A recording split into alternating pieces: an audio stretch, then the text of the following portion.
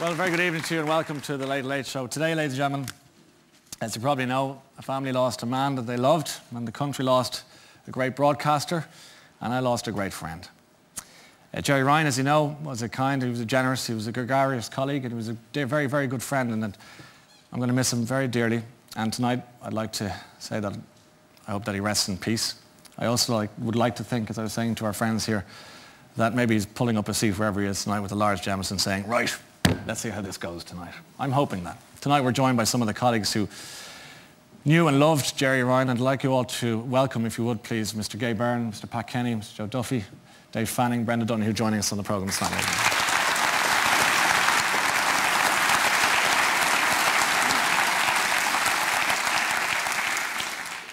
All I can think of is Gay, is this expression keep going around in my head, which is, it's not right. Well, little did I know getting up this morning that I would be ending off tonight, coming on the Late Late Show to talk about Gerry dead. And it's bizarre for someone like me particularly, apart from Pat and Joe and Dave and so on.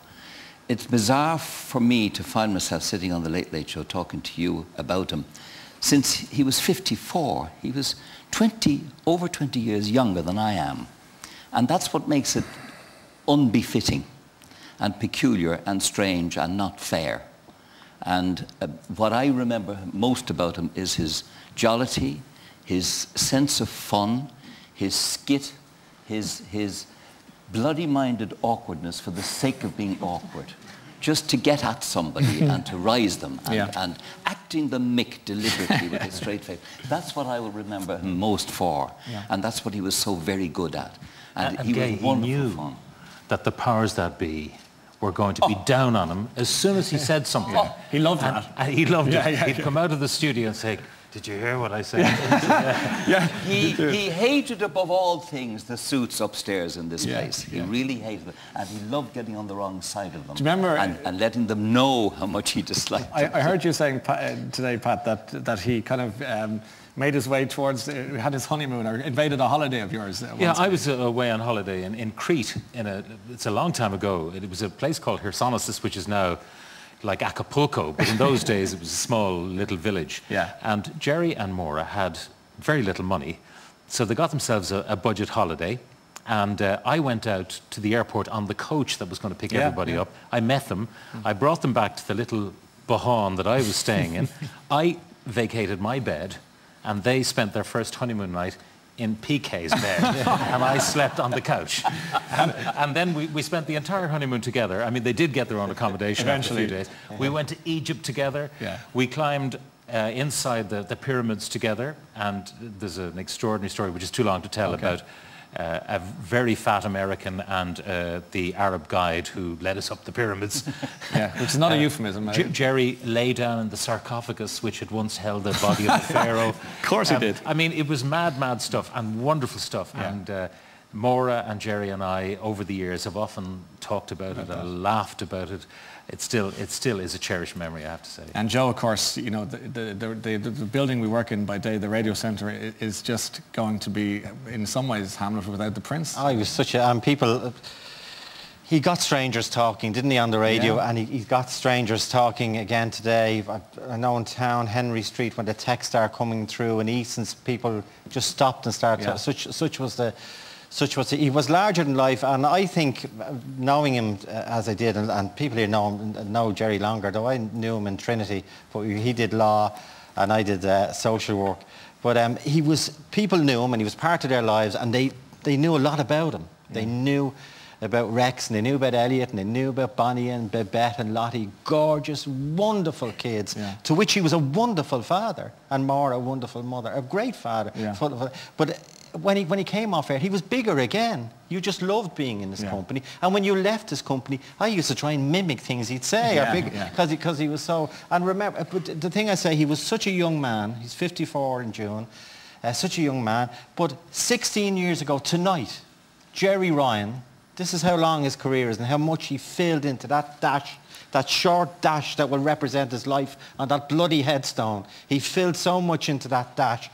16 years ago tonight, he was presenting the Eurovision. Yeah. Right, with Cynthia Muraku. Yeah. And before, we all went down beforehand, mainly because there was free drink going down there at the time. But we go down to see Gerry. Yeah. He was totally unfazed in 1994.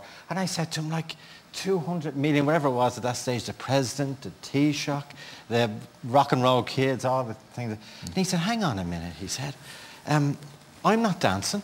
But though, by the way, he knew Riverdance was going to be massive. Yeah. He knew, his instincts were brilliant. But he didn't put money into it. I know he didn't. I know he didn't. I know he didn't. I know he That didn't. always came out after a few He knew years. his instincts were brilliant, but he said, hang on, I'm not dancing. Yeah. I'm not singing. I'm not the Taoiseach. I'm just going to stand beside everyone and revel in the glory. And tonight, 16 years after he was in that theatrical experience, because he's from a theatrical background, he was due to be in Athlone to open up the RT Drama Festival. Right. And he crammed, and he's been broadcasting. When he was in Trinity, when I knew him in Trinity, Gerry was broadcasting. Even then. But he broadcast in his living room if he could. I mean, he was a natural born. Yeah. I mean, Dave, you were one of the first, you know, the old Radio 2 and now RT2. Coming at you. Coming at you. As a young fella starting out with him, was he as always as crazy and acting a maggot? Completely, 100%. I was with Gerry in Pirates, the illegal radio. In '78, we were in Big D Radio together, and myself came in with Marty Whelan as well into Radio 2, as it was called. Yeah. And he was there for a bunch of years, and the great years. He's written about this in his book, the great years, in terms of I never felt I was in Led Zeppelin except when I was on those nights, which is around what, 82 maybe to about 88. And I was 8 to 10, he was 10 to 12, Mark Cagney was 12 to 2. And the three of us, we just had a ball that I can't really necessarily totally describe, which would, the better way to describe it might be there's a lot of eulogies about Gerry today and all good, good, good. If Gerry was here now, he'd be saying, Fanny, for God's sake, at least you can tell the truth. Yeah. Gerry wasn't necessarily always good, a bit of a rogue a lot of the time, and that's what gave him the edge that made him what he was, which was absolutely brilliant. And that's what made him so good at night on the radio, and that's why you can get away with anything at all at night on the radio, and Gerry did that, and he was brilliant. And when Bill O'Donovan came to me and said, listen, we're thinking about them on in the morning, I said, if you're thinking about that on in the morning, I don't think it's going to work, because I don't think Ireland's ready for that. Whatever about Gay and the lots of controversy he had and the brilliant things he had and the doors he opened in particular, Gerry's was a bit too much, and there was still a bit of, you know, Eamon de Valera ever so slightly in radio, even by 1978 or whatever, or 1988. And Gerry was just within 2 months, he just absolutely transformed radio, and he completely changed the whole. And with that, he had Brenda. And with that, he had Brenda, exactly. Yeah. And Barbara, your reports were so memorable down through the years. And I know. I mean, 20 years kind of working on the programme. Wow. It's a lifetime, you know. Yeah. And what used to amaze me about him is you'd see him in studio and, you know, he'd have scripts to do and there'd be guests and he'd do all the equipment himself. And it was effortless. Wait, it was actually effortless. Listen to her, the scripts. He never read a script. No, he never read a script. But if you handed him one, he'd have to read it, you know. Yeah, but it'd be his first time to read it, would be on air. And you'd have authors come in and they say how lovely it is to have somebody who actually read my book. You know? And Gerry would be behind going, He might have read the back cover if they were lucky, you know. You've done that too, Pat. But I think Gerry even read Gerry's book. Or did he write it? Now he'll hate you for that. He did. I think Joe was quite right when he used the word bold about it. Yes. Bold as brass, and he wanted to be bolder and bolder in every particular way.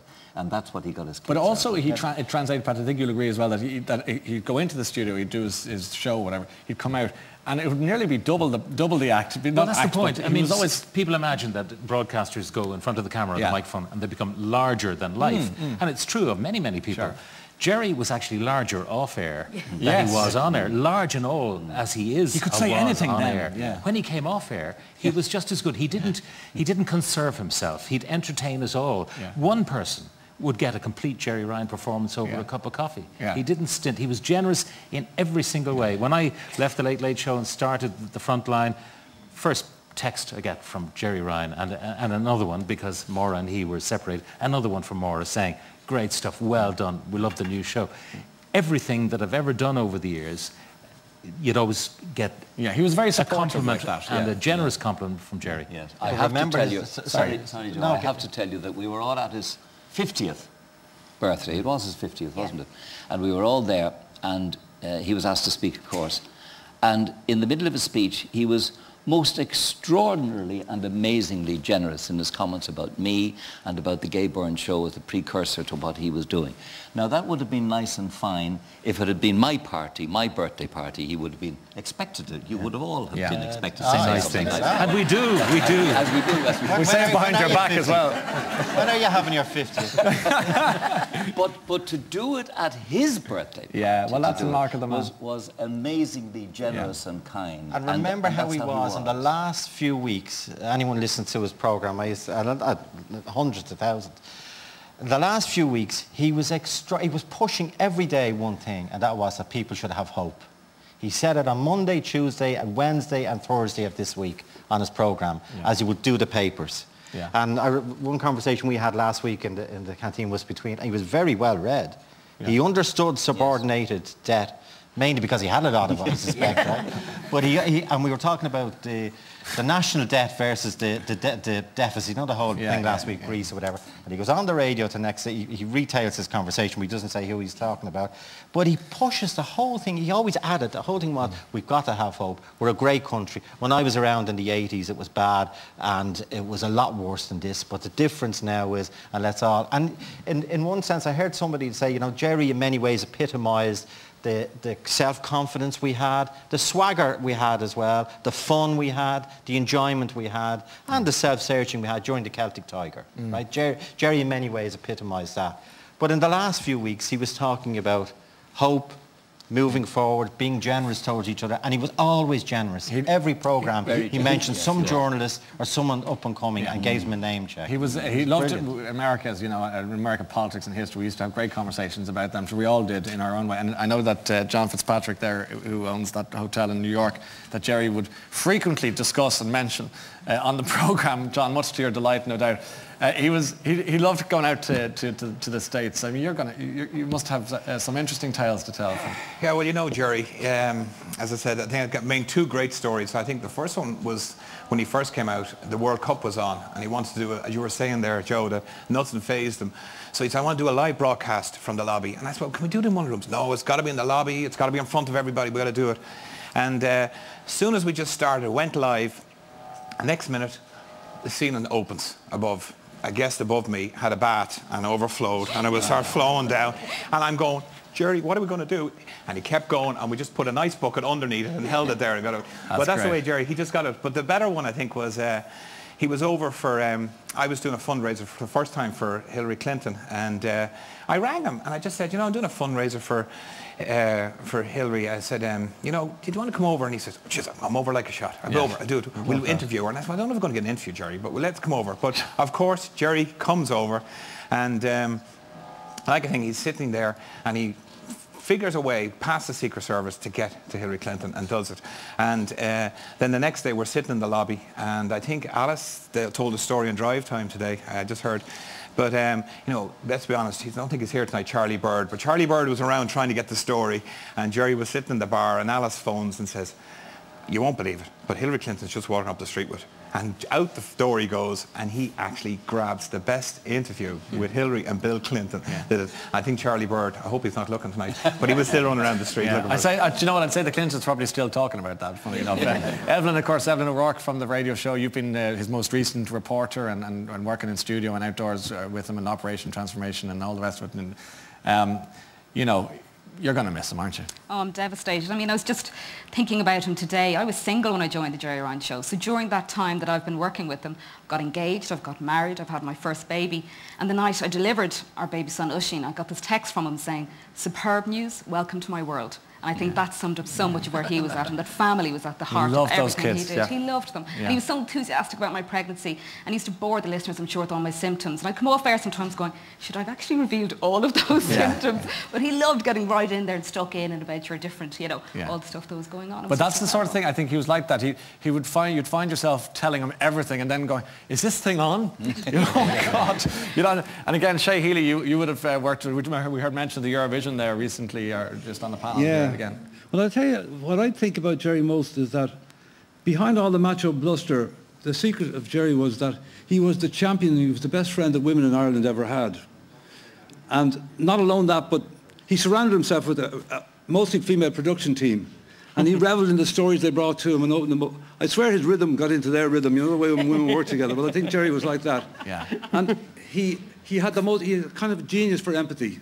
Yes. To the point that he'd have people talking, and that strange thing that happens where it feels like there's just the two of them in a room, and the person who's talking just doesn't realise they're on the radio. And John McMahon, who's of course the head of 2FM, RT 2FM, as they say, you would have had dealings with Gerry on pretty much on a daily basis, I suspect. Yeah, I mean, I've known him for 15 years and been dealing with him very, obviously, daily since it came to 2FM. Obviously, his own family are the people we think of most today, but his 2FM family have just suffered a huge loss today, and the entire building is just in complete shock, and we'll be talking about him again on air today. But the text we've got in from the audience since the news broke this afternoon, we've, I think, 3 or 4 reams of paper of text being printed out, emails and Twitters and all sorts of stuff. The nation obviously had him in their family as one of their own, and we've lost him today. Yeah, it's just And horrible. even on Twitter, I don't know whether people saw, but Chris Evans, who graced this studio, the BBC I spoke broadcast. very fondly of him here. Yeah, I remember seeing it in an interview he did in The Observer. That's right. That remember he walked away from Thank God It's Friday and all that, and he walked away from the radio, and he came over here on a holiday, fishing. And he tuned in to G. Ryan. That's right. And got his mojo back. And he got his mojo back. He did. Because he realised that if you had the skill to go on radio the way Gerry had and embrace all those different topics and relate to so many people, that you were making a difference. And you'd appreciate that, because on that show, Chris Evans gave me a Beatles ticket, which I I was know, so yeah, pleased. from Candlestick Park, August 29, 1966. You were watching, and we went to see Paul McCartney, and Gerry was there. He said, "Did you get that signed by McCartney?" I said, "I don't think I'm going to get near McCartney." "Give that to me, I know exactly." And he gave it to Peter Regan. Who gave it to McCartney? Gerry comes back, "There's your ticket signed," and it's now in a front just thinking. They don't I saw make Gerry them in the like loo that. signing it, by the way. Yeah. Thanks for that. Brenda, what do you miss about Gerry? Oh, do you know what? He was so generous, and he was generous as a broadcaster. He'd always back reference you on air. He'd give you as much time as you wanted. When you came up out of studio, he'd say, "How did you get your man to stand on his head?" He always made you feel like you're an integral part of the programme. And what was your knockout moment? Well, so many. Yeah. I mean, there's mad things. He was very quirky as well, and course. he would make you do very quirky things that you didn't intend to do. Yeah. But I remember during the World Cup Italia 90, 20 years ago, and when that famous penalty shootout, and we ended up going on to Rome, but I was completely broke. I had no credit card. I'd missed my flight home. I was actually in trouble, as were thousands of others, but actually really was. I thought, who can I call? Like, I can't call one of the producers because they're going to, you know, they're going to get me in trouble. I can't call really anybody. So really the only person I could call was Gerry, and it was midnight. And he called me a couple of choice names, and he rang me back about 15 minutes later. And he said, "Tomorrow morning, get yourself to the American Express office in Genoa. There's £500 waiting for you. Get yourself to Rome. Have a great time." Yeah. And like that was the man, you know. We were all there. I mean, Dave was there, I was there, Gerry was there. And the match was memorable. The match with Scalacci beat us 1-0. Yeah. 1-0, and Krista Berg and Charlie Haughey did a lap of honour at the end of the match. I remember that. Yeah. And Bono and the boys were in the stand. Yeah. And every time Bono wanted to go to the toilet, there were guys going, "Bono's going to the toilet." Did he leave his seat? But the aftermath was we had to get home to do our broadcasting. Both Gerry and I were on in the mornings. And it was chaos in Rome Airport. It was Fiumicino Airport, I think. And we were on Ryanair flights, early Ryanair, not Michael O'Leary Ryanair. These were BAC 111s. Respectable Ryanair. No. Battered, broken.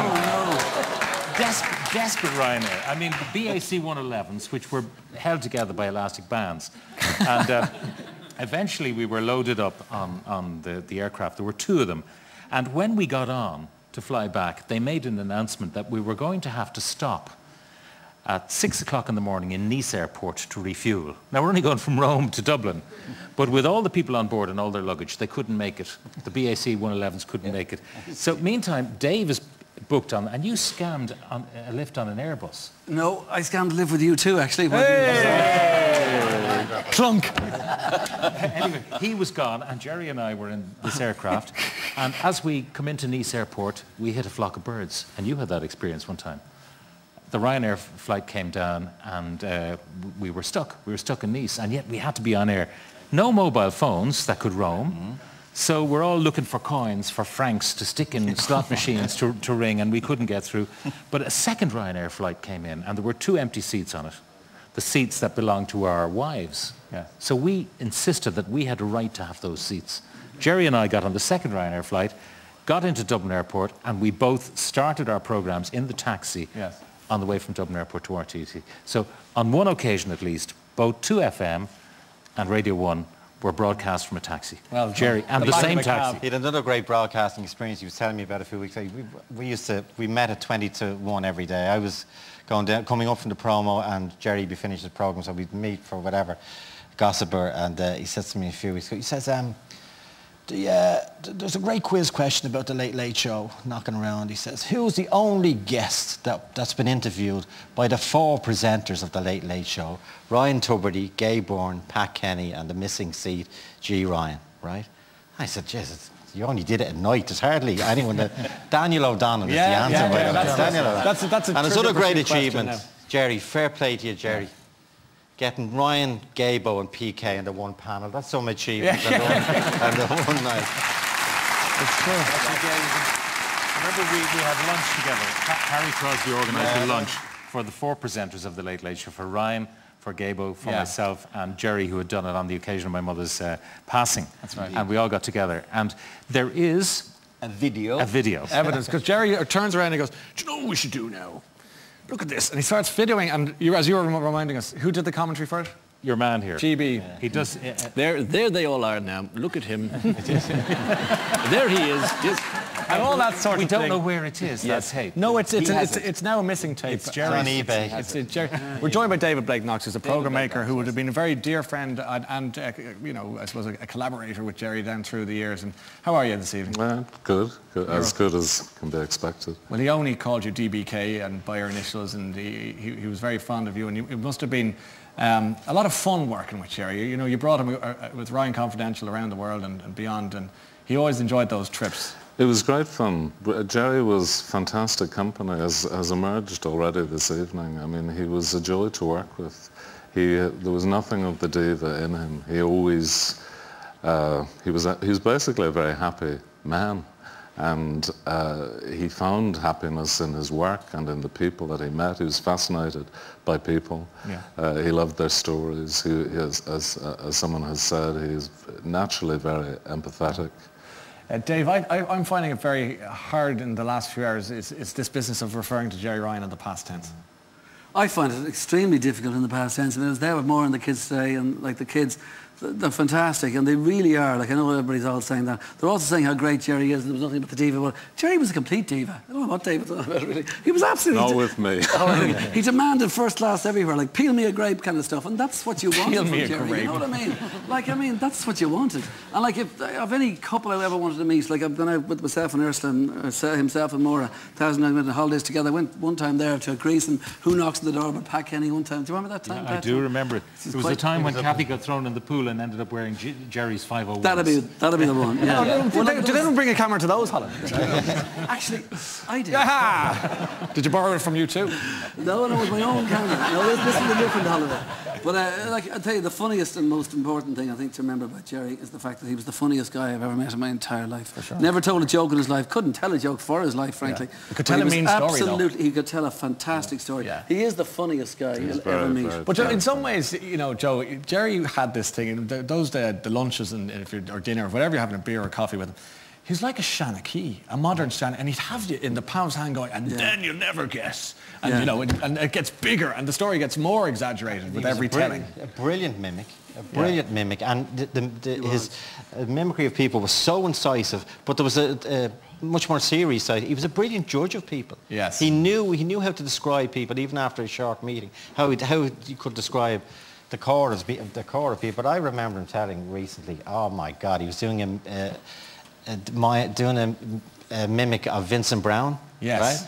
And he said, you know, Sister Stan, this was Gerry, Sister Stan comes on Vincent Brown, right? And she comes on to talk about the homeless, and Vincent says, Sister Stan, the homeless, and after 2 minutes, Vincent says, but Sister Stan, you really are a member of the Nazi party, or whatever. and then he says, within 15 minutes, Sister Stan is sitting there, yes, I am Dr. Mengele. And this was Gerry's interpretation. Yeah, of course. He exaggerated, and he was brilliant at being incisive about people. I remember when I got married in Paris, and I was aware that Gerry was going to be in Paris with his family in Disney. So he gave Gerry the arrangements. This is where it's going to be. But like, we didn't want any kind of a public wedding. We wanted private, so there's no press going to be there. And Gerry arrives at the Ritz, the famous Ritz, for the dinner. And he comes in and he's like... And he said, like, I got the taxi from Disney, but then I changed taxi in case I was being followed. And eventually... None of it was true, of course. He regaled the table for the evening with the story. And he was at his most hilarious describing meetings with upstairs again. With the bosses, A lot of it. You're all right. You don't work for the place anymore. You can speak freely. But he was at his most hilarious. I would imagine that a great deal of it was embellished, of course. Oh, there's no question about that, Gay. Nonetheless, no question. Wonderful He had a lot of time for you because he felt, as Joe, I think, was saying, that Gay, that you'd written the rule book and that you kind of mentored him. What did you think of him when you saw him coming up, pushing the envelope, as Dave so rightly says? Well, first of all, may I make it clear that we of Radio 1 rather the adult station looked down on these people coming from pirate radio. You call them a young pup. Young pup. All these young pups, apart from Larry, that is, old pup. Old pup. We rather looked down on these people because we didn't very sniffy. And so I only got to know him long after both Pat and Dave.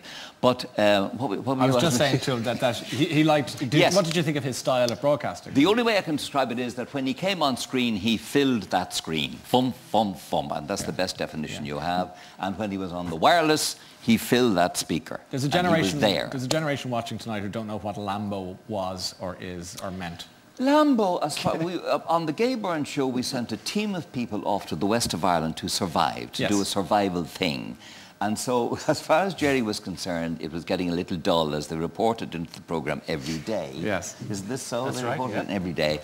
And so he decided to jizz it up a little bit. Yeah. And he described how the day before they had seen this lamb in somebody's field and they killed the lamb. They killed the lamb. And they skinned the lamb, or whatever you do to a lamb before you cook it. And they probably made a couple of pullovers while they were at it. And then they cooked the lamb, and that's how they survived the night. Which was all fantastic and amazing and wonderful, except people, you didn't kill a lamb. Oh my God, on public. And the uproar was as they ate their lamb chops. Indeed. Exactly. The uproar caused around the country was immense, that these people had killed a lamb belonging to somebody, but killed a lamb, which was the awful thing. And then it transpired they hadn't killed a lamb at all. But there were all sorts of things. Spoofing. Well, hold on a second. He didn't kill the lamb. Do you know what else happened as well? Like all the time. Every place they had to go to, there were toilets in various places. In the cisterns, there was packets of crisps. Gerry told me all this. Oh, gay. They had gay. You didn't know about this. No. We didn't know about that. How dare he? Isn't that the last laughs on Gerry? But don't forget, Gay, on Radio 1, the truth is everything. You've got to tell the truth. The facts. That's what we want, boys. Yes. The facts. On 2FM, on Radio 2, Gerry's programme, maybe the people who worked with him at the time will be able to testify, there was the first Irish submarine. Yeah. Oh, that was fantastic. That never existed. There was no submarine. The great John McKenna, who was like 6 weeks underground in a coffin, and he'd be talking to him every single day. John was in the next room. How's it like down there now, John? John would go, Jesus, Gerry, I can't hear it, it's breaking down, go to an outbreak. And they did a day when Gerry said that all the cast, all the presenters, everyone was in the nude. Yeah. Which caused uproar. That was true. Dave was there. Yeah, with the towel. One thing I noticed, I don't know whether I happened to mention on the live line today at 2:30, for some reason, did anyone see DBK's programme last night with Heather Mills, Ryan Confidential, a brilliant name. There was nothing confidential about Gerry. But I was struck by it was a brilliant programme, by the way, especially as Gerry had been describing Heather Mills. Anyone listened to it, for the last few years, Gerry's been describing her as been completely bonkers, right? Yeah, so I was fascinated to see this interview. But he threw in one remark which I was baffled by, not by Heather Mills. He said to Heather Mills, "Have you any regrets?" Right? Yeah. And he was obviously, because he was brilliant at trying to get a good answer out of her, get a truthful answer. And he said, "Because I have 2 articulated truckloads of regrets in my life," right? And that made me stop when I was watching it. I said, as David says, he was the happiest person I knew through the tough times personally and whatever in here or whatever. He was the happiest person I knew. But I say to him, what are his regrets? And I'd say his regrets, insofar as any of us know, because he wouldn't strike me as a person who had a lot of regrets, was maybe something to do that he didn't, like we all have, we didn't do more with the kids. He did an awful lot with the kids. I used to meet him every Sunday morning up at Clontarf Rugby. He was brilliant with his kids. But I said to myself, he couldn't have 2 articulated truckloads of regrets because he did so much and he lived. He is, if anyone wants to see the slogan Carpe Diem, live for the day. Yeah. It was G. Ryan. He lived in the moment. And Joe, I just want to pick up on one point that Joe said about his children. Gerry was an absolutely devoted man. He was. He loved and he was involved in every aspect of his children's lives. And he was a super dad, in my opinion. What are you going to miss, Dave? The humour, more than anything else, the humour, the company, and all that implies. That's what I'm going to miss most. He was the sort of fella, if you got the call on the mobile phone that there was a drink going or a bit of lunch, you dropped everything. And went. Yeah. He was at it. Because you wanted and there was to be always a drink on and there was always a bit of lunch. There was. on somebody. And when he walked into the room and as you were getting ready to go out, it was like somebody pulled the pin of the grenade and went, here's your afternoon now. Instant heat. Yeah. It was great. I shall miss the moments that Joe was talking about, because I'm finishing my programme at 12 o'clock, Gerry's finishing his, Joe's down doing the promo with Ronan Collins for his programme, and often it would be like, we didn't meet at a water cooler, but it was almost like that, and we'd be muttering about... And the scandal was outrageous, and the stories were outrageous. None of which can be... They're mainly about you, actually. So. I can imagine they've got especially scandalous in the last few years, as you've gone into a teenager. You an adolescent at this stage. Something like that. What are you going to miss, Joe? I tell you what I'd miss. I miss his advice. I miss his advice. He was a brilliant strategist. I know that people might find that surprising. He was extraordinarily bright. He was extraordinarily bright. No, and he knew people, and he knew... I had an episode, I won't say with who recently, where there was a communication. And he not only wrote the communication for me and made me send it, right? He predicted what the reply would be down to the last. He was a superb strategist, and also, and this is the great thing I think he's brought to this country, he made us, people call it a swagger, I call it a self-confidence, and people will be mesmerised by him because we were all part of his life. People will be mesmerised in the next few days at the breadth of people that are going to be friends of Gerry Ryan. And they are friends of Gerry Ryan. Can I say one thing about Gerry? I mean, because he was on 2FM, because, it was the pop station and so on, often he was overlooked in ways. And I was delighted to hear the Taoiseach being so fulsome in his praise and the President and so on. But I believe that, there are talents of varying degrees which have come from RT. I think it's been a great training ground for people. But I think with Mr. Wogan and Mr. Byrne, you are the Holy Trinity, as far as I'm concerned. Fantastic. Yeah, absolutely. That's true,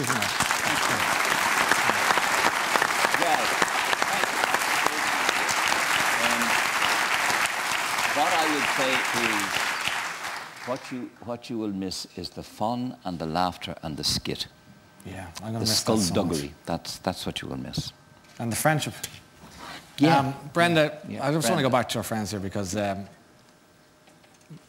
Brenda, you work so closely with Gerry, and this item's kind of drawing to a close, and I just think it's desperately sad because I don't want to let go. No, definitely not. What are you thinking?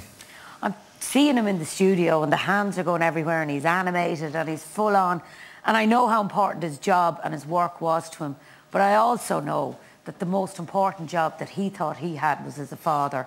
And I can say that, and I think everybody would agree. Anybody who listened to the show would know how important his children were, how protective he was, how tonight, of all nights, he would want to be protecting them from the pain that they're experiencing. And I know that for a fact, and I think that's the saddest thing, and it's something he would just not want on them for anything. And our thoughts are with the family and his loved ones tonight. Yeah, and his loved ones this evening. Okay. Any last words, Gail? Give them to you. Lord rest him. May he rest in peace. Lord rest and we'll give him the last word. Ladies and gentlemen, Mr. Gerry Ryan.